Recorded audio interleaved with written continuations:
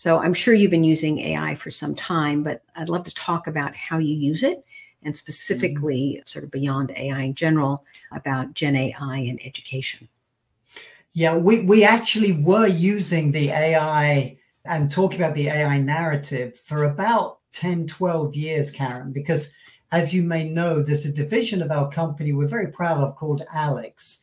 And Alex provides personalized learning purely digitally through artificial intelligence.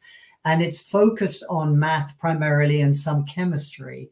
We have been very familiar with the value of AI and the real crux of allowing personalized learning. It means that you can have a math student who may be struggling in certain areas or may be advanced in certain areas. That individual, either by herself or with her teacher, can go through all of the components of the subject of mathematics and understand fully how they're progressing. And we can personalize the direction of the questions that we deliver based upon answers.